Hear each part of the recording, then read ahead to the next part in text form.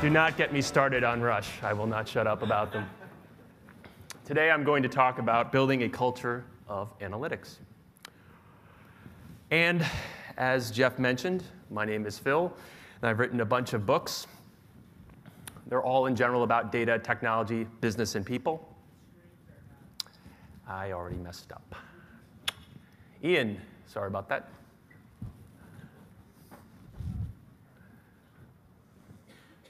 Good to go? Okay. As they say in Spanish, whatever doesn't kill me makes me fat. The most recent book is about business communication. It's called Message Not Received. And I speak and consult and generally considered a fairly knowledgeable person about technology. And as Jeff mentioned, I'm a big fan of the show Breaking Bad. Show of hands, any Breaking Bad fans out there? Nice. Okay, for those of you who don't know, the show is about Walter White, played by Bryan Cranston, and he's a 50-year-old high school chemistry teacher who makes $43,000 a year. His wife is pregnant with an unexpected kid, and his oldest son has cerebral palsy. He finds out that he has terminal lung cancer and 6 months to live. To provide for his family, he does what any good chemistry teacher does, and he starts manufacturing crystal meth. And I bring this up because I'm going to tie in Breaking Bad and shows like that, shows about morally ambiguous characters, shows about good people who do bad things or bad people who do good things into cultures of analytics. And I'm going to bring up some really interesting numbers on a little company called Netflix. But just to prove to you what a Breaking Bad nut I am, this is me as Heisenberg for Halloween. And this is one of my prized possessions. It's a season 1 autographed DVD by Vince Gilligan, the showrunner, and Anna Gunn, who plays the lead actress, Skylar White. So during this talk, I'm going to discuss companies that have built cultures of analytics. And a word of caution, I'm a big fan of pop culture references. If you wouldn't mind, just make sure that your smartphones are put to silent. And today, my topic will be content from my most recent 2 books, The Visual Organization and Message Not Received. Here's the plan of attack. Quick trivia, what movie is this? It's an obscure one. Sleepers. Miller's Crossing. Today I'm going to speak for around 50 minutes and then answer as many questions as I can. And then I'll hang out afterwards. I believe that each one of you is getting a copy of book number 6, The Visual Organization. So thank you, SAS, for that. What will you learn today? Well, high level, I centered this talk around 5 questions. What is a culture of analytics? Why is building one so important today? Who's actually doing this? Many people talk about the importance of big data and analytics, but who's actually walking the talk? How are they doing it? What can you learn from them? And then, what did this all mean for the future? Where are we going? Let's start with a simple question. Why is culture so important? Allow me to offer an extremely simplistic view of management. Management consultants are often fond of saying things like it's all about execution. Okay, let's think about it for a minute. What if you're executing on the wrong strategy? That's not a good thing. This happens all the time. Let's go back in time to 1997, and a couple of really smart Stanford academics named Larry Page and Sergey Brin were working on technology that would revolutionize search. Does anyone remember search engines like All the Web, Lycos, Yahoo back in 1997, 98? Raise your hand. Search was terrible. And a couple of guys named Larry and Sergey invented technology that would make search not just 10% better, but 10 times or 100 times better. But Larry and Sergey didn't want to start a company. They wanted to sell their technology. Their parents were academics. They wanted to teach in schools. And they were pitching their technology to companies like Excited Home, remember them, and Yahoo. And you know how much they wanted? 1.5 million with an M. But Yahoo's management on the time saw the future, and their strategy wasn't about search. Search was dead as far as they were concerned. Their strategy was about portals. No one talks about portals anymore. So for $1.5 million, they could have bought the technology that's behind Google. Anyone know Google's market cap today? It's around $450 billion last time I checked. Anyone know Yahoo's? It's around $22 billion. So execution only gets you so far. Strategy is important. Who would say otherwise? Well, strategy might not be the most important thing. One of my favorite business quotes comes from the management guru, Peter Drucker, who famously said, "Culture eats strategy for breakfast." So if you think about it, you could argue that culture is more important than strategy, and strategy is more important than execution. Now, I'm being simple here. All of these things are important. If you don't execute, even if you have the right strategy, bad things can happen. But my point is that culture is often overlooked. And some of the companies I'll talk about today have really adopted cultures of analytics. I'm trying to stress the general importance of culture. But what specifically is a culture of analytics?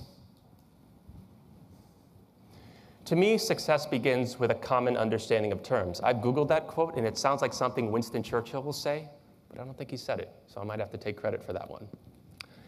What are we talking about here with a culture of analytics? And quite simply, in putting this talk together, I came up with the shortest definition possible. It's one in which most business decisions rely upon data, modeling, experiments, and analysis. Now, a few disclaimers here. Does this mean that every business decision is based on data and analytics? Of course not. If you haven't figured it out already, I'm a big fan of quotes. Here are two of my favorites. Henry Ford famously said a long time ago that that if you ask customers what they want, they'll tell you a better horse. Steve Jobs famously said, you can't ask customers what they want, you have to tell them.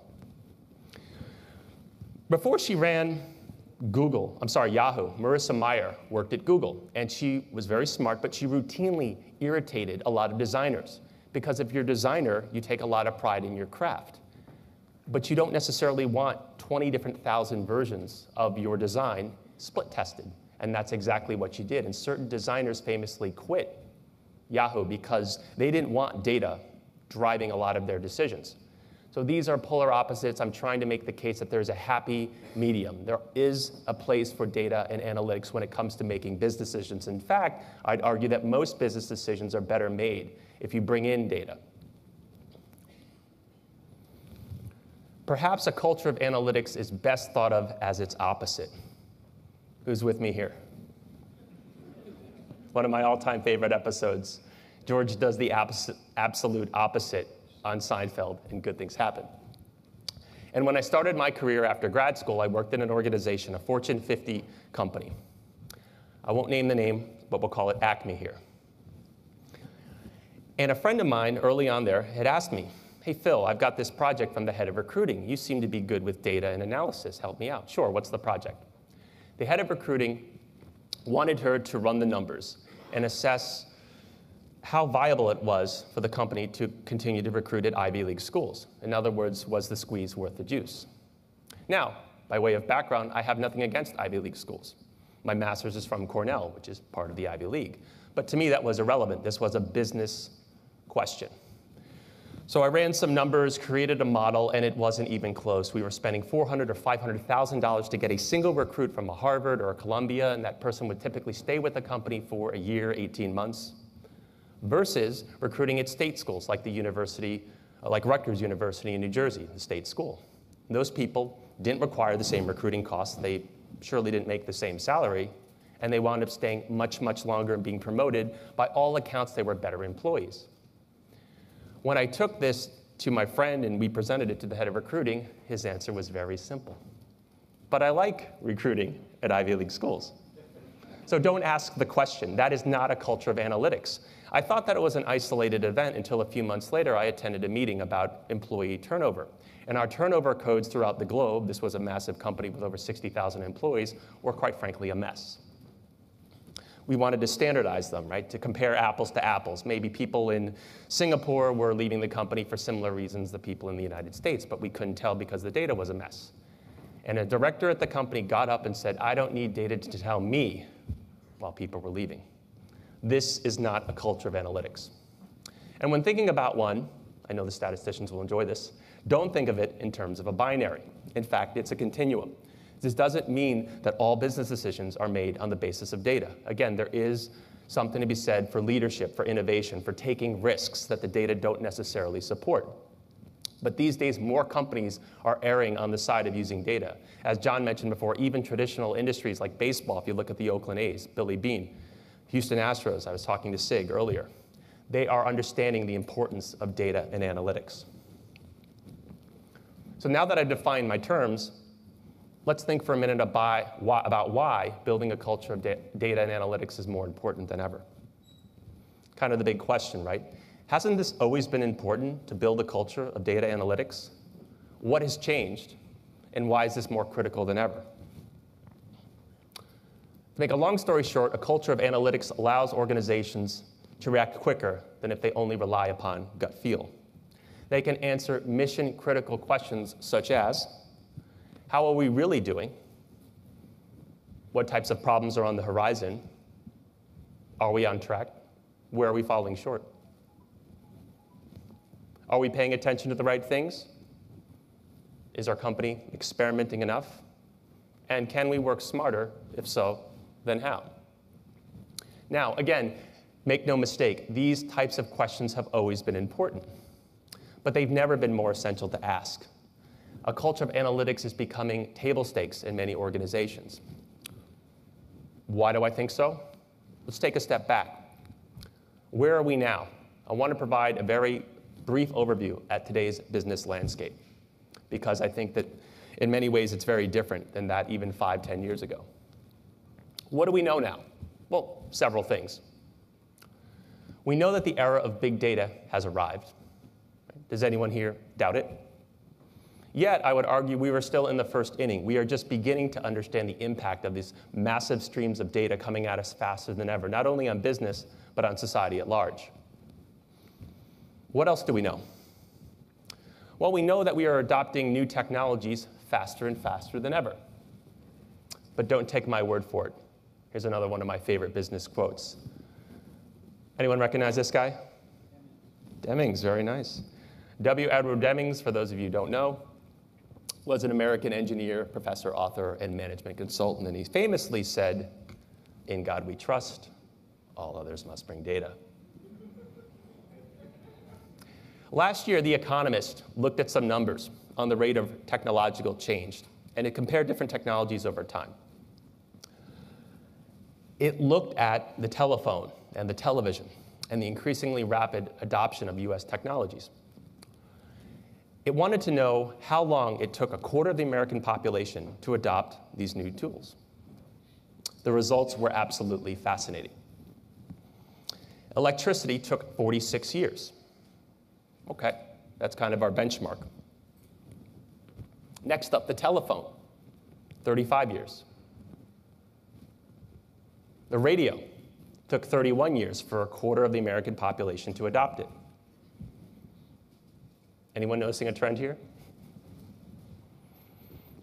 26 years for television. And then things really start to pick up.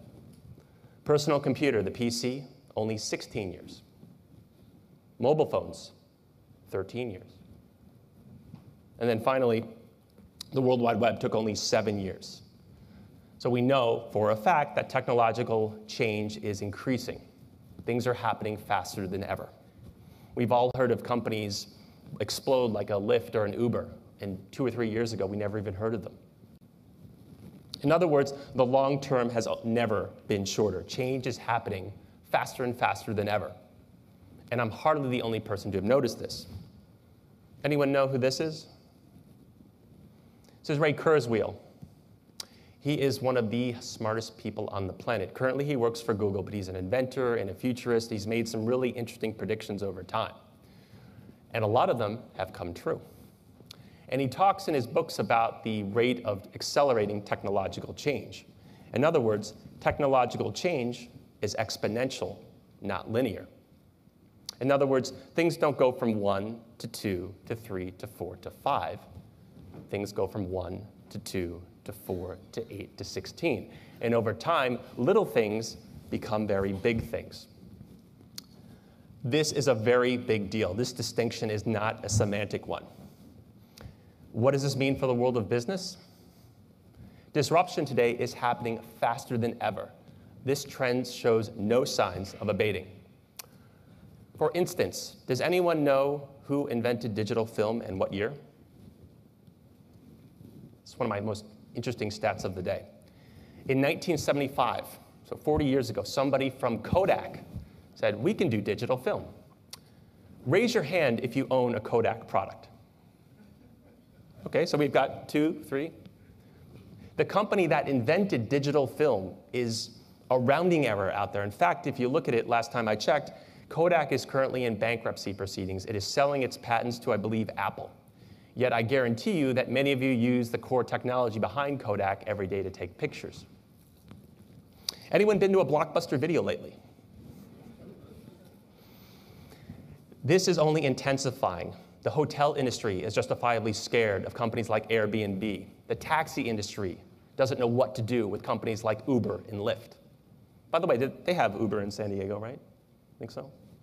Right. How pervasive could this disruption be? Very. And this ties in nicely to something John mentioned earlier about the innovator's dilemma. This is Clayton Christensen's book about disruptive technologies, and this ties very much into what Ray Kurzweil believes. Little changes eventually become big changes, and companies are too quick to dismiss these little changes. Right? There's a reason that many of you haven't been into a Blockbuster lately. This change could be so pervasive that this man, John Chambers, up until recently, the CEO of Cisco Systems, he just retired, and he told an audience in one of his last talks as CEO that 40% of businesses, back in June, won't be around in a meaningful way in 10 years. This should make you sweat. And no business talk would be complete without a quote from this guy. Perhaps the solution to the innovator's dilemma is to potentially cannibalize yourself. That's what Steve Jobs thought, and on most things he tended to be right. But this is a very difficult line to sell if you work in Kodak. We should blow up our business. What are you talking about? So the answer is typically a human one in building a culture of analytics, and I would argue that the culture of analytics is becoming more essential. Has anyone ever heard of the diamond water paradox? Okay. I remember learning this in grad school, and it was fascinating to me. Diamonds are worth a lot of money, but do you really need one to survive? You probably need one for a happy marriage, but that's a different discussion. Water is essentially free, and try living without it. I would argue that a culture of analytics is becoming much more like water and much less like a diamond. One is imperative for survival.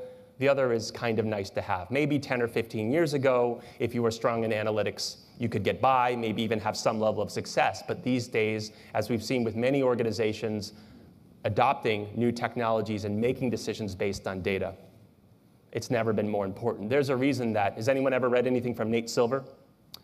Signal and Noise, fascinating book.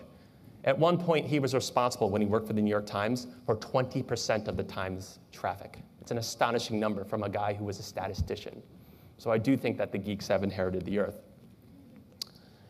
And a culture of innovation, I'll argue today, can help spur innovation. It can minimize the effects of potential disruption. And it may even prevent obsolescence and perhaps even eventual distinction. So with that background, who's doing it, right? Who has successfully embraced a culture of analytics?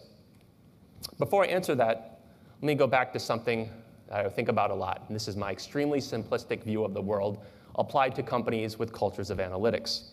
And at a very high level, I think that there are 3 types of organizations. Those that get it, those that don't get it but want to get it, and then those that don't get it and don't want to get it. I don't have a lot of faith in the survival, let alone success of that third group. But let's focus for a moment on that first group. Which organizations get it? Who's ahead of the game? In this era of big data, no doubt there are, to be sure, winners and losers. And I'll argue today that 4 companies that are absolutely killing it are Amazon, Netflix, Facebook, and Google. It's amazing how much they know about their users and their customers. Now let's start with Amazon. If you go into Amazon and you search for Breaking Bad, Not only do you get the results, but you're going to get relevant product recommendations. Early on, I talked about the show and gave, for those of you not familiar with it, a summary of it because it is a morally complex show. Again, good people do bad things, bad people do good things. If you watch the show initially, you may hate one character and then come to like him or her. And the shows that Amazon recommends have very similar thematic content. Contrast that with other sites that didn't use data and analytics that way. I remember 2 or 3 years ago, I was researching one of my books, and I went to different e-commerce sites and typed in Breaking Bad. And I believe it was buy.com that gave me, as a similar product recommendation, the Bad News Bears. Now, full disclosure, as a kid, the original Bad News Bears movie with Walter Matthau was one of my favorites. But a movie about a ragtag bunch of misfits playing baseball doesn't really have a lot to do with a guy who's facing death and wants to provide for his family and essentially becomes a drug kingpin.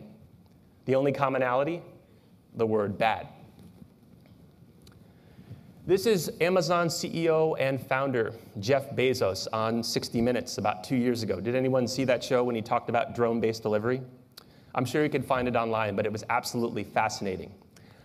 And there are still some major legislative hurdles to clear, but eventually Amazon sees a future in which DHL or UPS or the post office doesn't deliver products to you. Drones will. We're not there yet, but it's a possibility. And Charlie Rose asked Jeff Bezos flat out, would this even work with Amazon's inventory? Brad Stone wrote an excellent book on Amazon called The Everything Store. If you want to search for something, you'd be hard-pressed to find it, not find it on Amazon. They call it the Everything Store for a reason. And with all that inventory, when Charlie Rose asked him that question, Jeff Bezos didn't bat an eye and said, this would work for 72% of our products because that's the percentage that weigh under 5 pounds, and at present, drones can deliver up to 5 pounds. He didn't give an answer of, I don't know, or we're looking into it. He knew that number cold.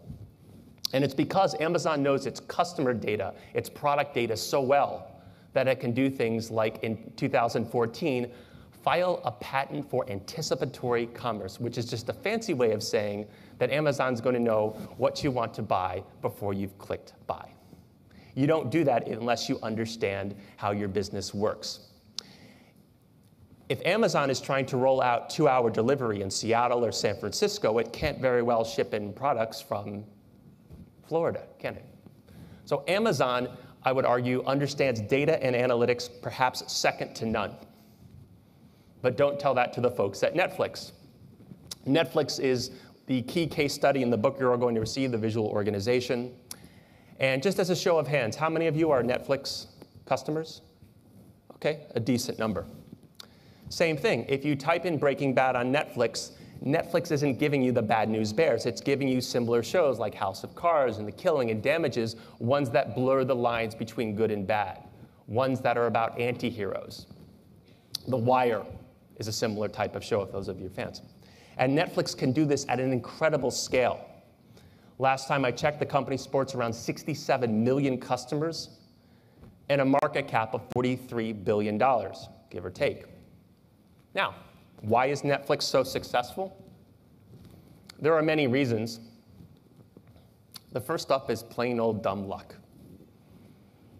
You haven't been to a Blockbuster lately because they're out of business. But go back about 15 years when the dot-com bubble exploded. Netflix wasn't doing so well like a lot of companies. And Reed Hastings, the company's founder and CEO, needed a lifeline. He wanted to sell his technology to anyone who would buy it, particularly Blockbuster. And he only wanted $50 million, a number that Blockbuster could have easily afforded. John Antioco, at the time the head of Blockbuster, just like Yahoo back in 1997, saw the future. And in the future, why would you want to get DVDs in the mail? If you want to see a movie, you want to get it now. You want to run down to your video store and pick it up. Blockbuster passed on Netflix, and the rest is history.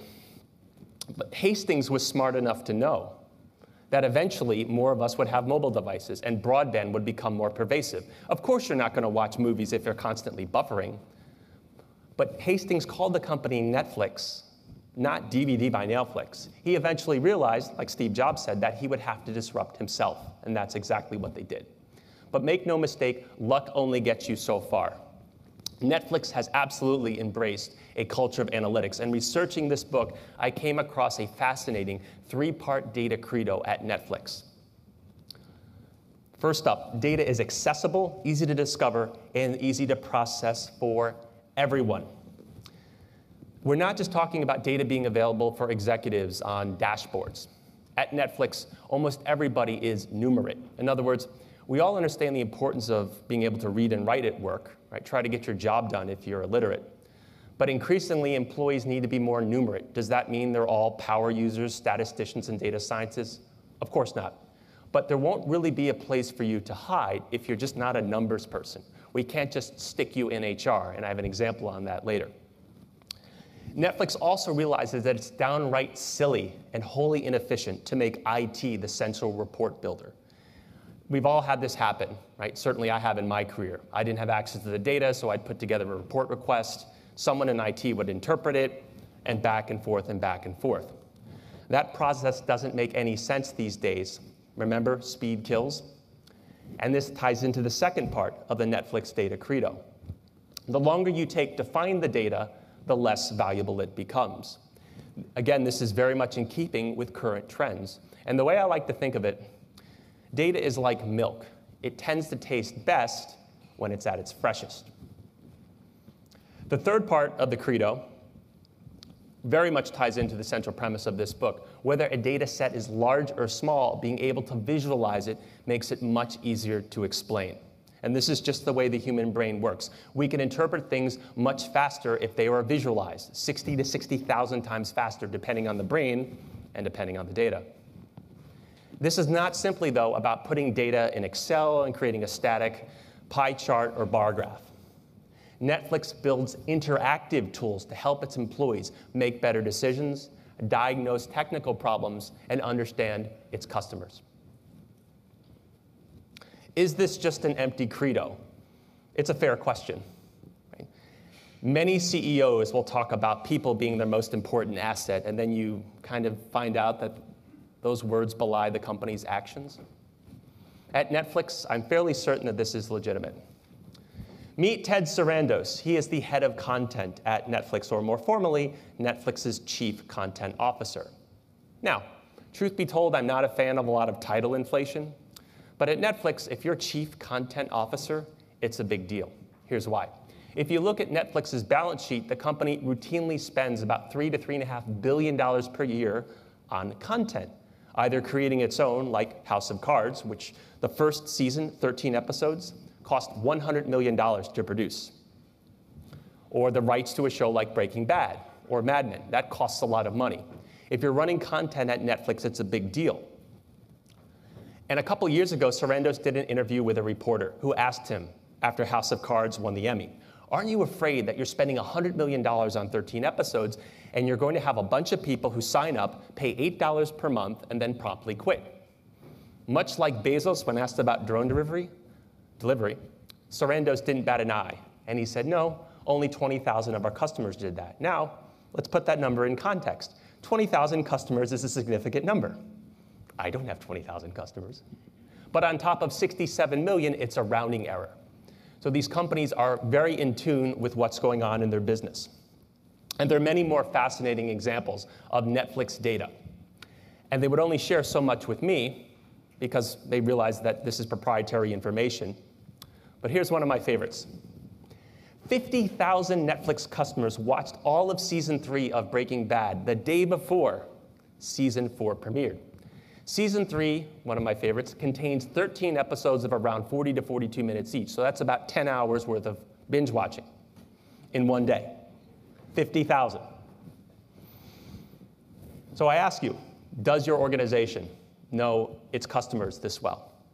And if not, then why not?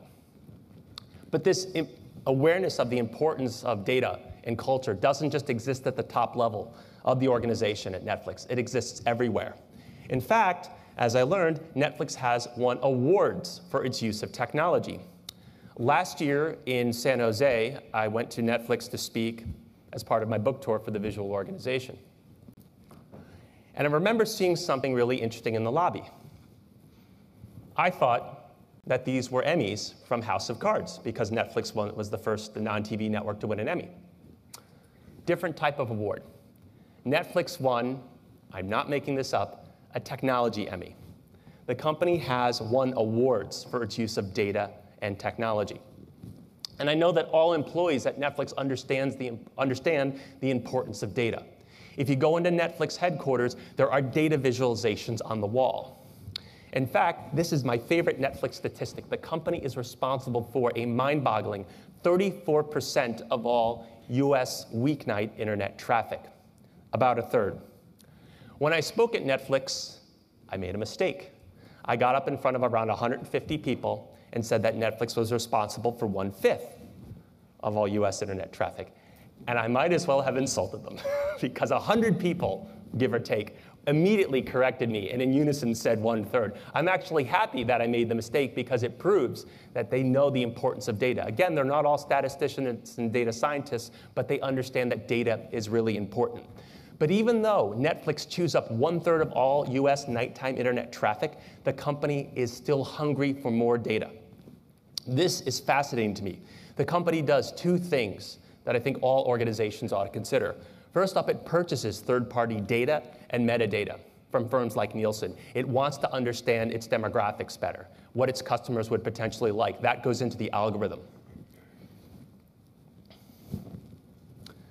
But here's what gets really interesting. At Netflix, you can make money watching movies. The company will pay you to watch movies.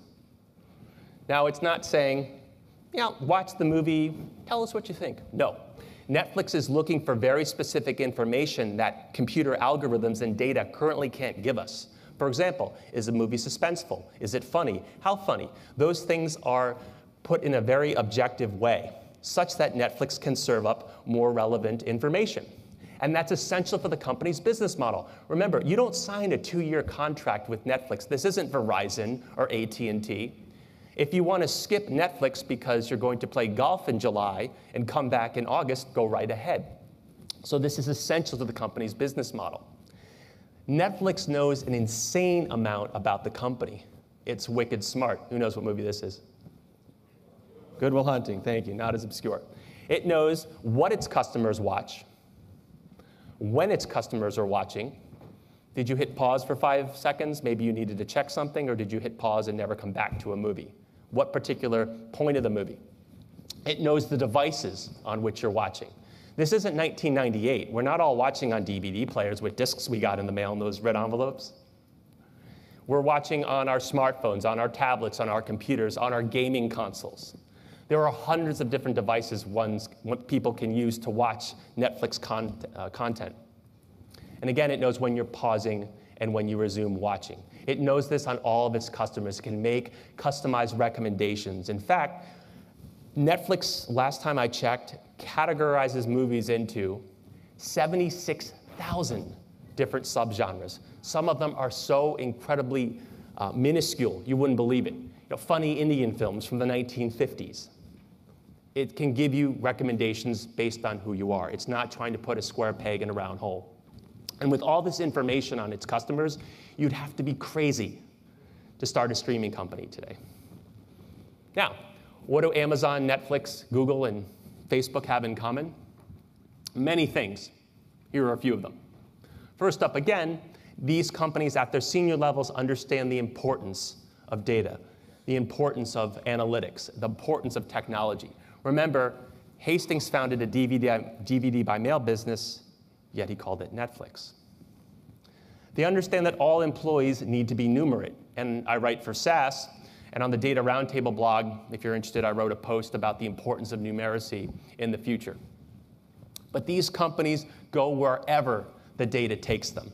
They are constantly questioning existing assumptions and promptly acting on these new findings, on these new data sources. For example, anyone here ever heard of Amazon Web Services, AWS? Okay. For those of you who don't know, Amazon essentially invented the cloud computing business. Why should you host your own data centers or applications or databases when you can pay a company like Amazon that essentially lets its excess compute power vanish into the ether? In 2006, someone at Amazon said, why don't we try to sell that? Now think about Amazon's business up until then, selling books, selling DVDs, selling compact discs. What does a retailer know about cloud computing? It took a few years to figure it out, but Amazon had a 4 to 5 year head start on companies like IBM, Microsoft, and Google. They're all trying to sell cloud computing services. And for a company with razor-thin margins, AWS makes about 85% pure profit, $6 billion per year business with a 50% growth rate because they were willing to listen to the data and to take a chance. These companies also bake proficiency with data and analytics into everything they do, including traditionally fuzzy processes such as hiring. Remember before when I talked about Acme Corporation and presenting data showing that we shouldn't recruit at the Ivy League? I found it very interesting that recently Laszlo Bock, Google's head of HR, did a couple of articles for Harvard Business Review and actually wrote a book about how Google conducts its human resources. And it found that this notion that you need to be properly educated was certainly true if you needed to be a marketing manager or some type of analyst. But if you were a programmer or a developer, you could have dropped out of high school. There was no correlation between being a successful employee at Google in a programming capacity and having gone to school. So the company ignores what some people would think is table stakes these days. The company, again, is willing to go where the data takes it. What else do these companies have in common? First up, they were all born in the net age, in the internet age, right? Amazon, Netflix, Facebook, Google. And this begs the question, does an organization need to be born in the internet age to get analytics? Or, as a sub-question, which mature companies have successfully ingrained analytics into their cultures? Who knows these guys? Sears? Sears was most certainly not born in the internet age. In fact, the company was founded in 1886. But in 2011, the company, in trying to compete with Amazon and companies that were taking advantage of what we call big data, it started playing around with Hadoop. And for those of you who haven't heard of it, it's basically an open source framework to handle up to petabytes of unstructured data. Sears launched something called Metascale. It realized that it could help other companies trying to make sense out of big data. So here is a traditional company that understands that the world is changing and you can't just rely on the old ways of doing things. It started a consulting practice. As John mentioned earlier, here's Billy Beane. He's the very quantitative general manager of baseball's Oakland Athletics. If you haven't read the book by Michael Lewis, it's excellent, or Brad Pitt played him in the movie. And he irritated quite a few colleagues because he told them that their expertise in scouting was irrelevant. They needed to look at numbers. And Billy Beane was able to make the playoffs with a payroll a fraction of the size of big market teams like the New York Yankees or the Boston Red Sox. But clearly, not everybody gets it. And given what we know about today's rapid technological change, about this persistent threat of disruption, what will happen to companies that remain complacent? I'd argue very bad things. Some organizations, some industries just don't understand the importance of data. Some organizations and industries are on the outside looking in. They haven't cultivated these cultures, and they've done so at their own peril. For instance, here's an industry about which I know I like to think a decent amount: publishing and bookstores. Why are they in such serious trouble today? Fundamentally, they don't understand their customers. You think Amazon's going to share that information with them? Well, why would it? If I ran Penguin and O'Reilly and I know which one of you bought my books, then I can market to you directly, and I can ignore those guys because they don't wind up doing that. 10 years ago, you would have been insane to suggest that bookstores or traditional publishers would go away. But if you look at them, they're really struggling right now. And I would argue that their lack of understanding of their customers, their lack of data and analytics are a big part of that. Who would have thought that they would have gone the way of the dodo? But make no mistake, there are no guarantees in business, even if you understand the importance of data and analytics. Even successful tech companies can fall from grace. Anyone recognize this? Do me a favor. Stand up if you ever owned a BlackBerry. I'm standing. Admit it. OK, I would have thought a few more. OK, remain standing if you still own a BlackBerry. Nobody. Doesn't surprise me. Want to know why? BlackBerry's market share is 0.5%. Not a big number, even though at one point the company owned a virtual monopoly on smartphones. So, how do you get started? How do you build a culture of analytics in your organization? What specifically can you do when you go back to work next week? Well, here are some lessons from the visual organization. I'm big on building these interactive tools, and we were talking about this at dinner last night. You don't necessarily want IT to be back in the middle of things, right? You want to let people discover things from yourself. As John mentioned, it's never been important to start with a null hypothesis or an idea, and then let the data take you in different places. And that is much easier if you're embracing interactive data visualization tools.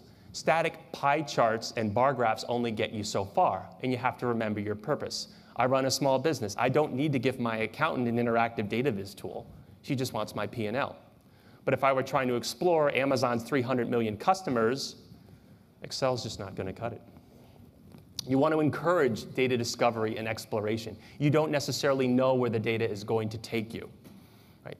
When I was working on my 5th book, Too Big to Ignore, I went to my editor and said, I think this should be the title and this should be the cover, but I'm not sure. Can we split test it? Can I put separate web pages on my site and see which ones get more clicks?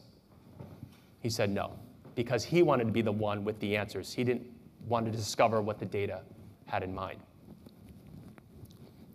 When I talk about interactive tools, here's a really interesting example from the book. And this comes from Justin Majeka, who's an employee based in Toronto for Autodesk, which makes computer-aided design software that architects or landscapers use. And he looked at the notion of a traditional org chart and how employees move through the organization.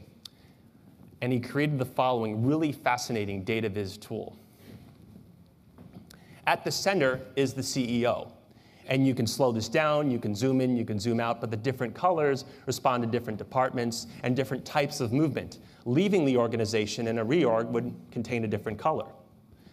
Now, as someone who's designed thousands of HR and payroll reports in my consulting career before I wrote and speak, I can tell you that I never designed anything remotely like this. This invites the type of data discovery that more and more companies are using to build a culture of analytics.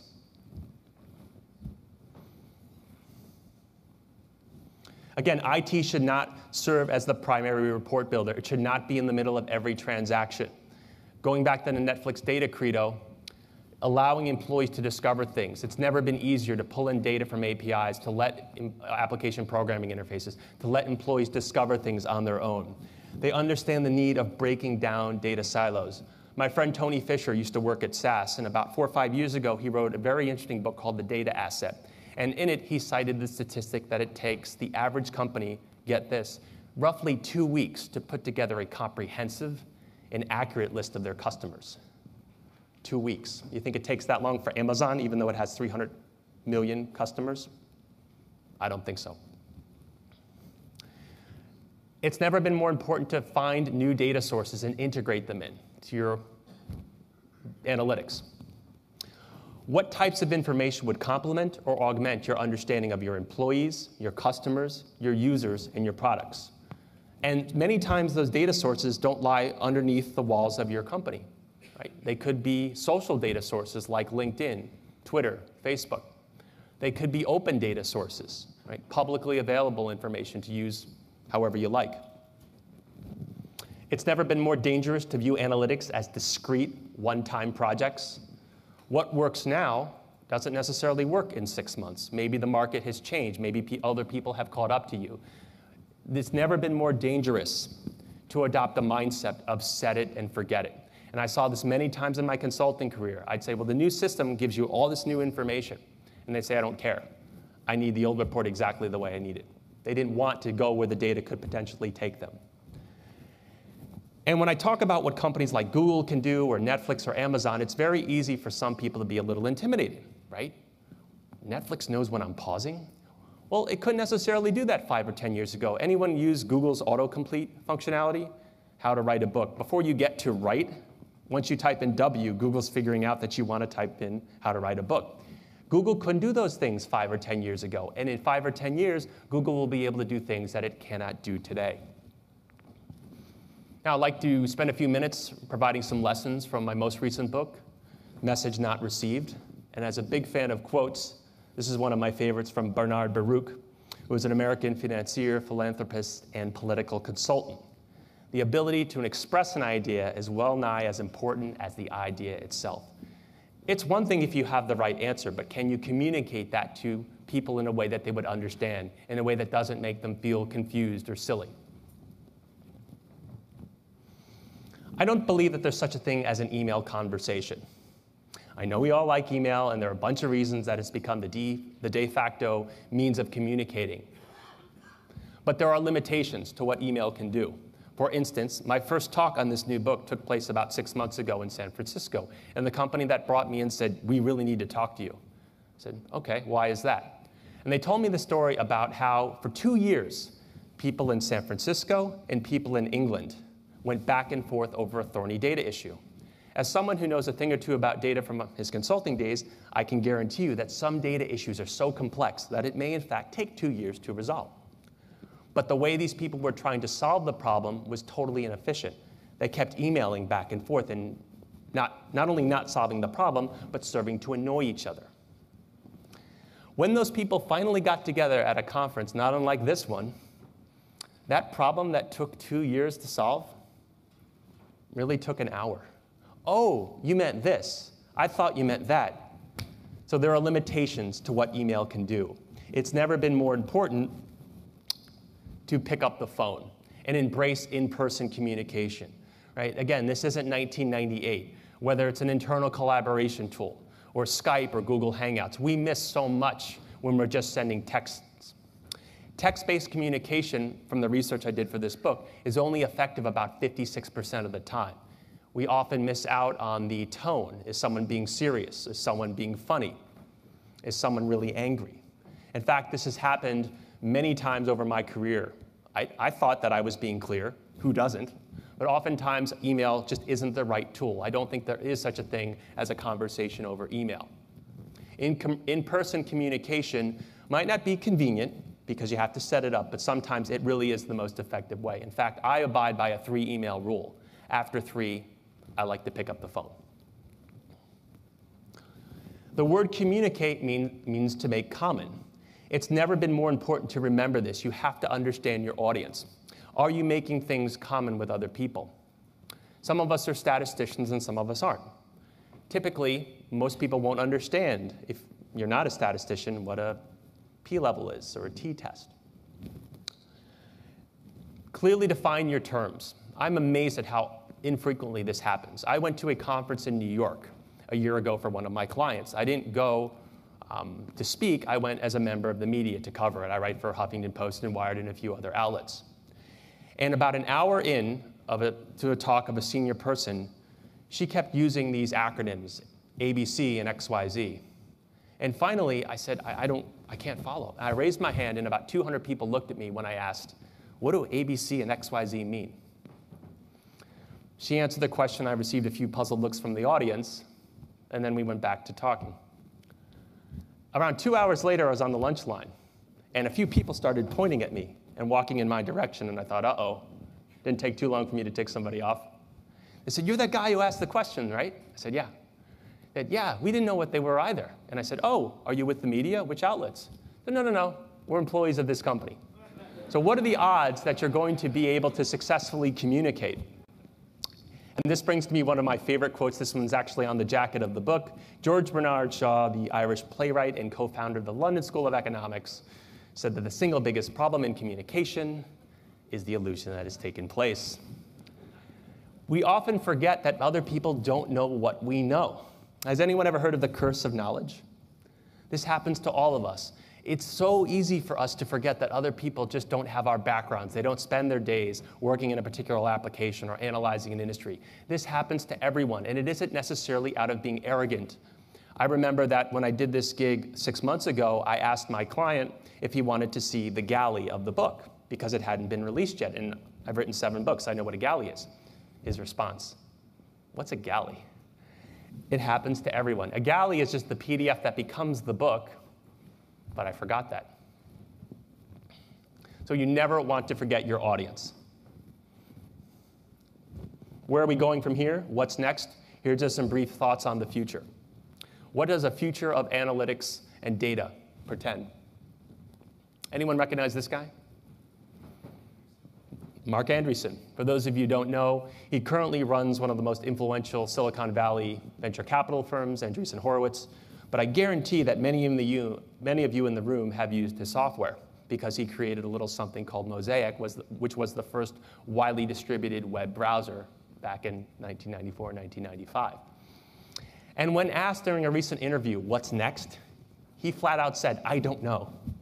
But it's not going to be another social network. It's not going to be another search engine. But what's the future of data and analytics? As I conclude and take a few questions, I'd argue that the chasm between companies that have built cultures of analytics and those that haven't will only continue to widen. And data and analytics will become more important in the future. Or if you like, what's the future of data and analytics? In a word, more. That's my story, and I'm sticking to it. Here's how you get in touch with me. And damn it, Jeff, you stole this one from me too. You stay classy, San Diego.